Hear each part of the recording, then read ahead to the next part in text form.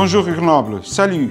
This is a short video just to make a brief introduction to the Cascais participation on the Biennale des villes en transition Grenoble 2021.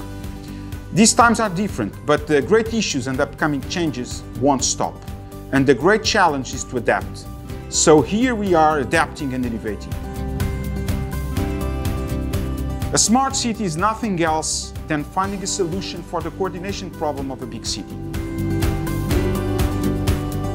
But in itself is no different of what we have been doing forever, trying to increase the quality of life of people living together.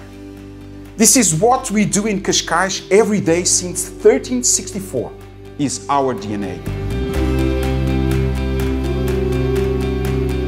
A great asset about the cities is their ability to innovate, experiment, and not allow the status quo to take over. The latter is the DNA of Cascais. It is my inheritance as a political decision maker in Cascais, and it is one I want to honor. We believe that Cascais needs to be above all a community of people. And we need to continue to work for that community, to have the very best quality of life possible. Of course, within the limitations and resources we have and being as competitive as possible. That is why our mission is quite clear: to make Cascais the best place to live a day or a lifetime. Therefore, we need anyone in the world that can choose where to live. They decide to live in Cascais. What is a city after all? I really don't think we should focus our definition on the city, on the physical aspect of this concept, but rather in the concept of a community. It doesn't matter if we are talking about 5,000 or 5 million people. A community should focus on their quality of life. And for that, it is really important that they are able to define it together. Now more than ever, with digitalization and data protection, none of it is an inevitability.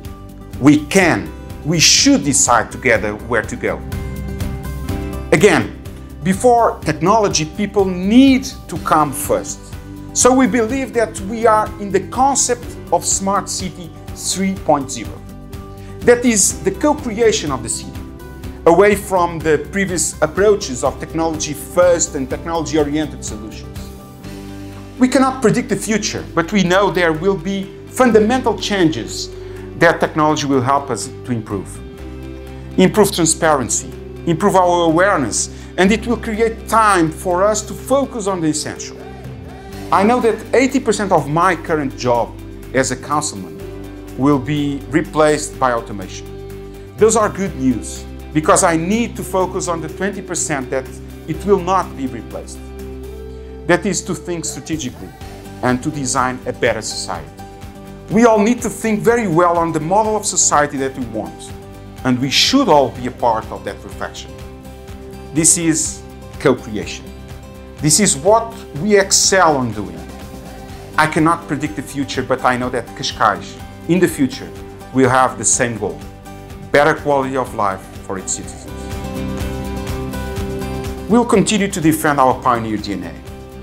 There are a substantial amount of challenges ahead, and we want to come up with solutions for them. Not only in favor of Cascais citizens, but also to benefit societies across the globe. The biggest challenge that lies ahead is, of course, sustainability. We are set on being carbon neutral, but also implement circular economy models that make sense. This is what we are doing with the public transit systems, hoping that it will all be fueled by biodiesel, 0% fossil, produced by recycling used oil from Cascais residents. But also, we will continue to use technology to improve citizen comfort and quality of life. Merci et à bientôt, Grenoble.